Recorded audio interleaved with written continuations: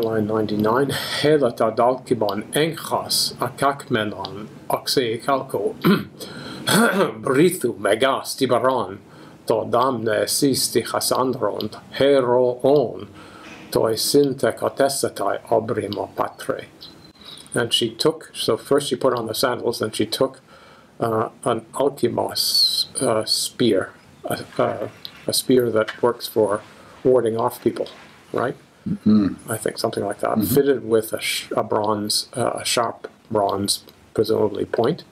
Mm-hmm. Vriθու means heavy, mm-hmm. Big, and stιβαρός means robust, stout, or something like that, right? It's mm-hmm. not a flimsy thing, with which she subdues the bros of warriors, ἀνδρῶν, or men, and then the next line we get ἡρώων, warriors, which is one way of translating this word in the epic that the scholia tell us is the correct way, I believe, right?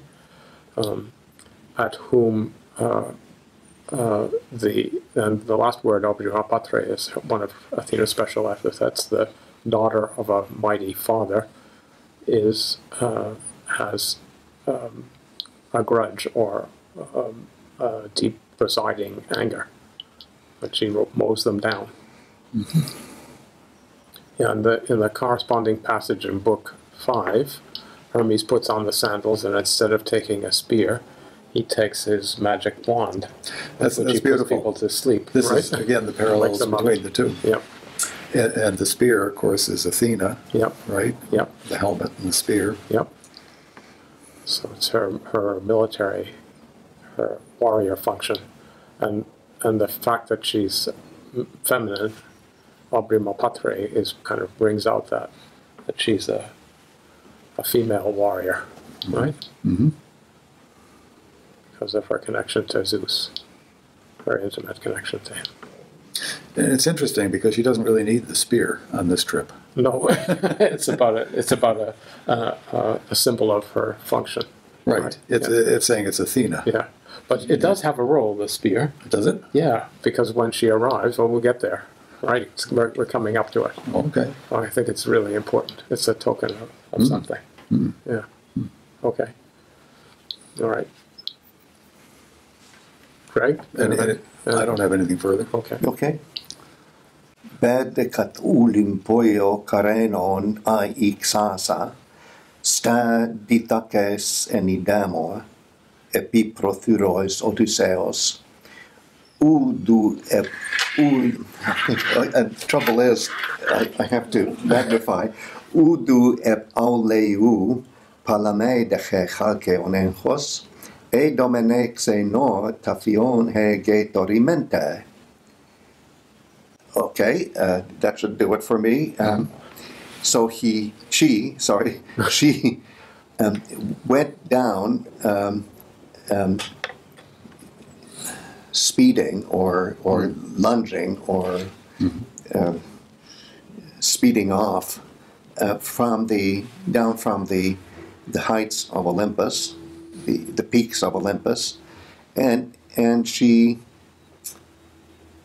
went and stopped, in the district of Ithaca. I'll get back to why I say district for Deimos. Mm-hmm. At the portals of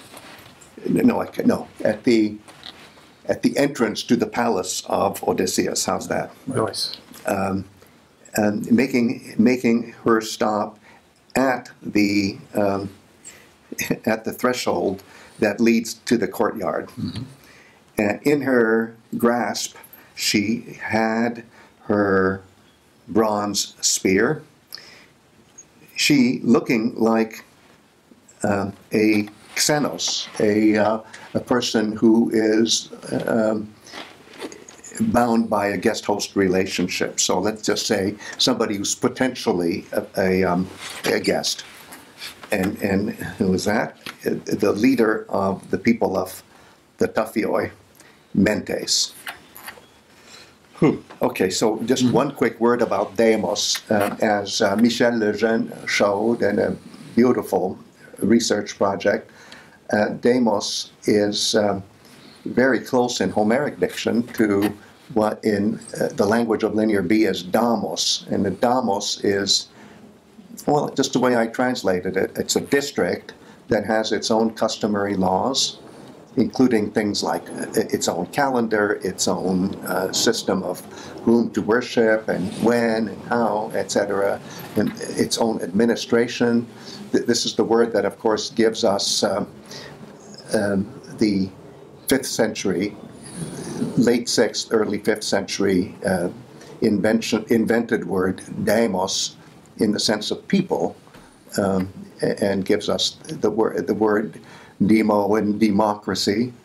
But the thing is that, as a colleague of Doug's and mine, Giuseppe Lentini, shows in a research project, the demes of Attica, the demes of the region of Athens, are really Mycenaean districts like this. Right. So you have both in a way. So it's not really some big democratic invention. What's democratic about it is that what makes a damos in Mycenaean times tick is then mapped onto how the new democracy will work, is that the centralization will be like that of a local government, so to speak. Yeah. So it's really nice. And the word for the people in Homer is not demos, but laos. Right. Yeah, it's Laos. Yeah. So demos is better translated as district. Yeah. But the district can take you to court. Right. It's a legal. It's a legal entity. As Lenny shows in his book on ἐγχομai, a very beautiful word that maybe he'll want to talk about. I think that's all I want to say here. I think we ought to comment on what Lenny was saying about the spear. Well, she's still holding it, right? This is but now it's still in our heads, right? But the story isn't over yet. But now she's mentes, holding the spear. Exactly. Right? Which is pretty good. Yes. Is this the same spear that she left Olympus with? Yes, exactly. but when she makes her exit, we'll see that the spear. She leaves it behind. Right. Yeah. Okay. But also, well, anyway, we'll get there. Well, why don't you anticipate it, Lenny? Because goodness knows when we'll get to it. Beautiful thing when Telemachus greets her, he takes her spear and puts it in a spear cabinet that belongs to Odysseus, explicitly, right? So it's like he's associating Athena with his father, his father, without knowing it. Well, and everything that spear stands for in the case of Athena, which is pretty good support for whatever the program is. Yeah. So I think it's it doesn't. It's not military, but it's a symbolic value that's important. Right? These are all very nice, and it's as you point out, coming out of the parallel with Hermes. Yeah. So it's a prop. Yeah. It is a prop. Exactly. What about the taphioi? Oh, they are, let's see, I don't have a lot to say about them, but the Taphians are, this when Odysseus is returning, and he's telling stories about where he's been. Yes. He says that he's recently been among the Taphians, and he's heard about the return of Odysseus. So these are imagined to be a real people in the neighborhood of Ithaca, but also a little further north, maybe near Corcyra and that region. I think Adriatic Islands. Yeah, that way. Yeah, Ionian Sea Islands.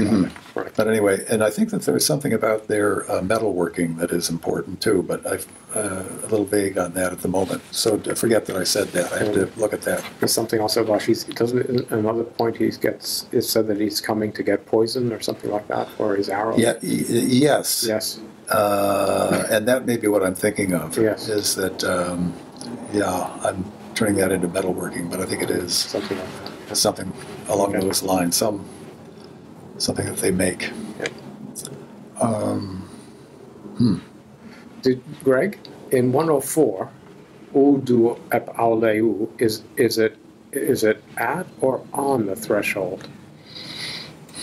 You've got two eps, one with the dative and one with the genitive. Is it a mistake to push the difference between them? I don't feel strongly. Yeah. But I think you're right that it's at the porch, but it's on the threshold, right? Right. Well, porch may not be the right way to do. The front gate. Yeah.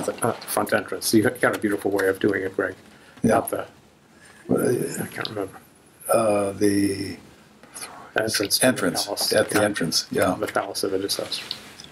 Which I think is imagined as a vertical Yeah. thing. Okay. Yeah. Heurederá mnηστῆρας agénoras, hoimen beta pεσσοῖsι proparoitha torá on tumenotērbon, heimenoi en ṟiνοῖsι βοῶν, hus ektanon aŭtoi. That's enough. So he found the proud agénoras is. Let me separate that into its parts. It's got aner in it, which is men in a strong sense, and it's got aga, which intensifies it even more. But it's got a negative. It can have a negative idea, not so much manly as overbearing. Over manly. Yeah, overbearing something. So he found I'm just going to say proud for the time being, the proud suitors. Do you want to do the ara? Oh, heurederá mnηστῆρας. I don't have a good handy way of doing that. This is who is it who's done this? Is it Bakker. Bakker? Yeah. So it's like it's a visual cue. Heurederá. Behold. The narrator sees it. Yeah. Oh, okay. Heurederá. Okay. So lo, he. Yes. This is the biblical. Lo. He saw the. Yeah, no, that's too much. But behold. Okay. Look. Yeah. Well, one way is to say, and I can see it. Yep. Parenthetically, I can see it. So he found, I can just see it. Yeah. The suitors, but that's too much too. So I think you can just. It's a very small word. Yeah. But it is a nice cue, and we have it's kind of punctuating this moment. Right? And these words are important for the I don't know they're important. Yeah, Particles are important. The narrator visualizes everything and occasionally just cues you that what he's saying, he's actually projecting on the screen, shall we say, surface of his memory, of his imagination. And so you should do it too. I can just see it. Yeah. Mm-hmm. Okay. Anyway, he found the overbearing. She found the overbearing suitors. They then were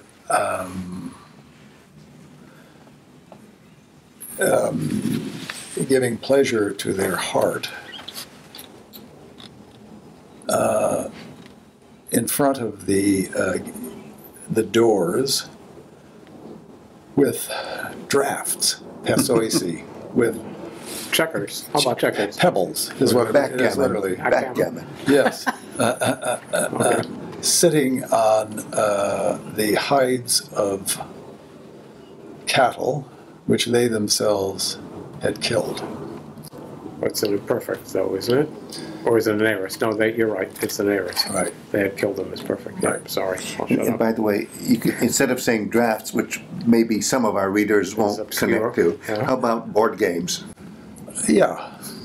They're pebbles, is what they are literally. Pessoi are pebbles. But so it's any game you play, like checkers or board games, is good. I think that's. Yeah, because you still have to put it on the surface. Oh, you and do. Then You Yeah. do. Yeah. Right. But you're right, it doesn't have to be a board. It could be, I don't know, it could be smooth sand or whatever. Right.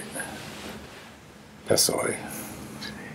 Yeah, I don't think anybody want to. It's neat that they're sitting on this. This is we're being reminded of the fact that they've been consuming his cattle, right? Yes, that's very nice. Yeah. They're not just playing, but they're playing on. The skins of the cattle that they've been eating. Right.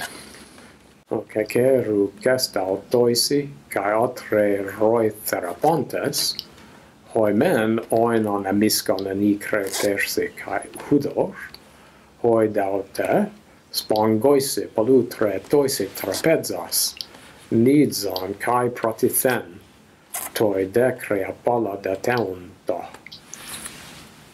So now we get these classes of servants, and heralds, kerukes, for them, and atreroi means quick acting or something like that. Mm-hmm.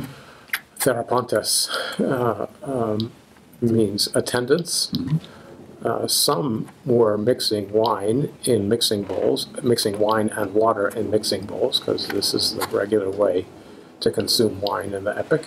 Mm-hmm. Others were with sponges that have many holes in them, were washing the tables and setting them out. I think it's something like that. Mm-hmm.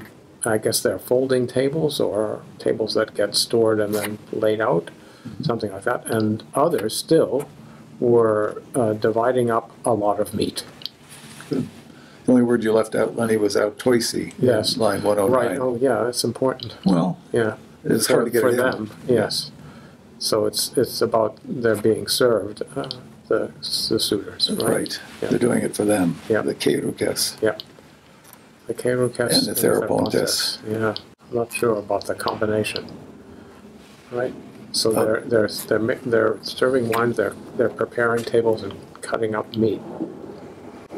No, but that's okay because it's the therapon that generally does the cutting up of meat. So Patroclus does that for Achilles. Yeah. How about kerukes?